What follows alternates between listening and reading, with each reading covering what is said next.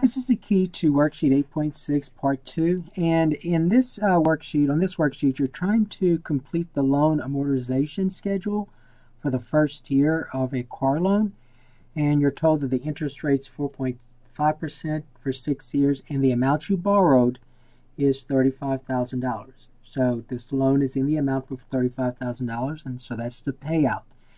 Now remember that in a car loan you're looking at an installment plan. So basically the total monthly payment will be the same throughout the schedule, throughout the loan period.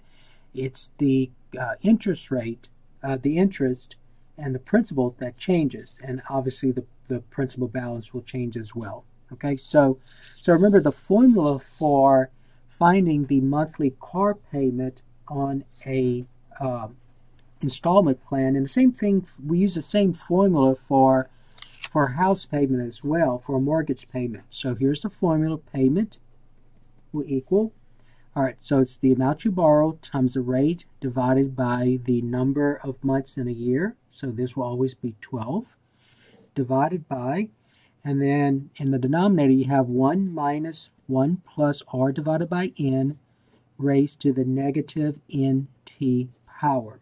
Okay, and so in our problem, we got to figure out what these monthly payments are. That's what we have to figure out. So our monthly payment will equal, and then this is $35,000. So $35,000 times the rate, which we're told is 4.5%. So remember, you got to change that to a decimal. So 0.045 divided by n, the number of installments per year, which is 12. Okay, so that's your numerator. Divided by, and then in the denominator you have 1 minus, in parentheses 1 plus 0.045, the rate, divided by n, which is 12. And in parentheses you need to put negative 12 in times, and then the time here is 6 years. So n will be, t will be 6. Okay? Now let's use the calculator. So when using a calculator, you've got to be very careful when using the calculator. And we're going to round off. You have to round off to the nearest cent, so the nearest hundred. So remember, your payments, if you look at your own payment, it's not a whole dollar amount. There's some cents included as well. So don't round this off to the nearest whole dollar. Okay, so we're going to get, in the numerator, we're going to have 35. I'm going for this here. So 35,000 times 0.045 divided by 12. Close that parentheses. Now divide by. Now put that put that bracket in parentheses. So parentheses 1 minus parentheses 1 plus 0.045 divided by 12. Close that parentheses, and you're going to raise it. Open the parentheses. Now you're doing your exponent. So the exponent is negative 12 times 6. Close the parentheses. So you're closing the exponent. Now you got to close the denominator. So you're going to close that denominator. All right. And then you get $555.59. So $555.59. So that's your monthly payment. So all along this the total payment due each month will be $555.59. Okay, so all along there is what you're going to put, all along here. Okay?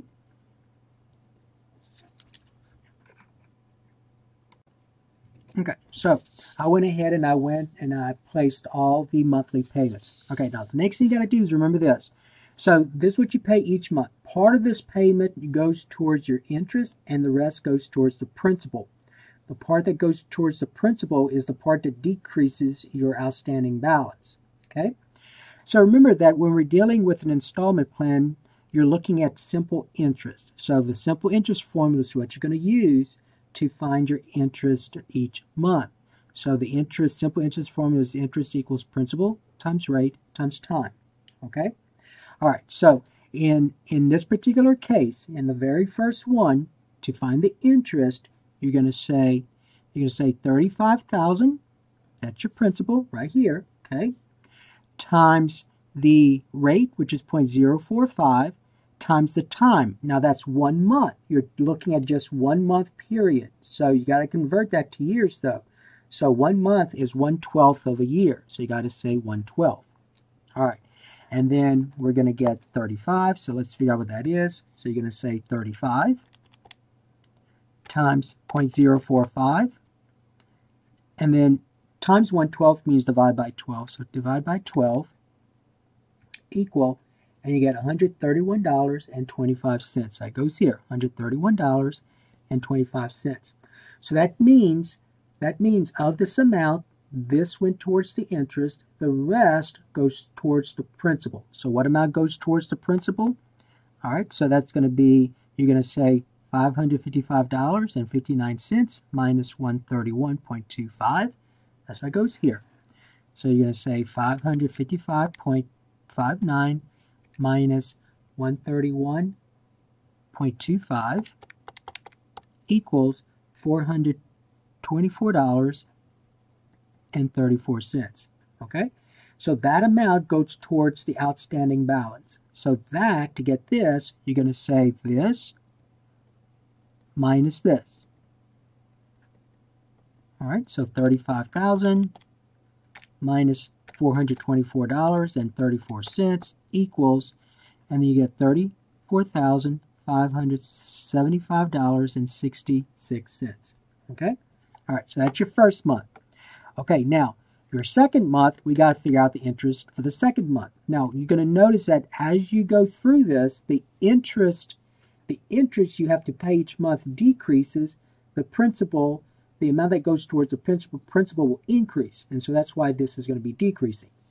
All right, so let's go ahead and figure out this one. All right, so the interest for the second month. So the interest is going to be the amount that's left to pay. Now that $35,000 is this amount here, so you got to use this amount.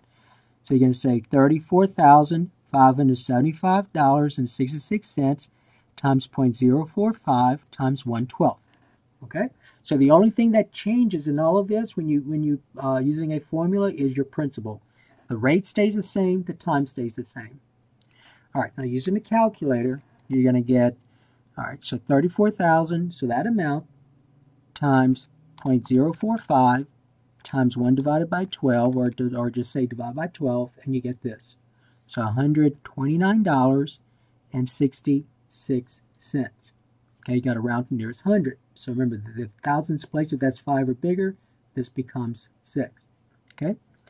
All right, so that amount goes towards your interest. So that's how much you have to pay towards your in interest. So the rest of this will go towards your principal. All right, so you're going to say the $555.59 minus $129.66. Subtract that. So let's see what we get. So 555.59 minus 129.66 equals, so you get $425.93. So that will decrease your principal. So that's going to go towards your principal. So your new outstanding balance will be $34,575.66 minus this. Okay? And so let's see what we get. $34,575.66 minus $425.93 equals, and you should get $34,149.73. Okay? And then you continue the process. So we're going to do about 2 more, and then I'll just go ahead and write in the rest. So then you're going to do the same thing for the next month. So you're going to use this balance right here. So you're going to say $34,149.73. The rate, remember that's the only thing that changes. The rate is still 0.045, and you're dealing with monthly installments, so 1/12. So let's see what interest you have to pay. So notice the interest is decreasing, and the amount that goes towards the principal is increasing, and your balance is decreasing. So $34,149.73 times 0.045, and then divide by 12, so you get $128.06, right? Okay, $128.06. Okay, so then your principal, the amount that goes towards the principal, then will be this minus this. So $555.59 minus $128.06. All right, so let's see what we get. So we subtract that. When we subtract that, you're going to get $427.53. All right, so that's going to go towards your balance. So 34,149.73 minus this will give us, let's see, 427.53. Okay, that's going to give us $33,722.20. Okay, and then let's do one more row. And so again, you take that amount to find the interest for the fourth month. So fourth month, you're going to say $33,722.20 times 0.045 times 1/12. Okay, and so let's see, you're going to get times 0.045 divided by 12. So you get $126.46, right? Not 45, 46. Okay, and so your principal will be this minus this, the amount that goes towards your principal. All right, so that's going to be, so let's see, so 555.59 minus 126.46 equal, so $429.13. So that amount's going to go towards your balance. So that'll be 33,722.20 minus 429.13.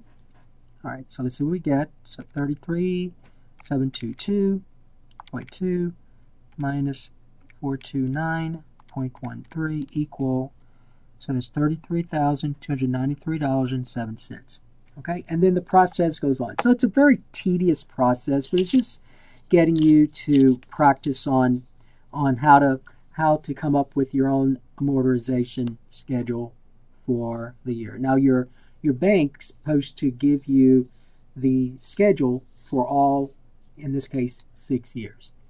All right. Okay, so that will be the end of this worksheet. The rest, you're going to do it just like we've been doing this.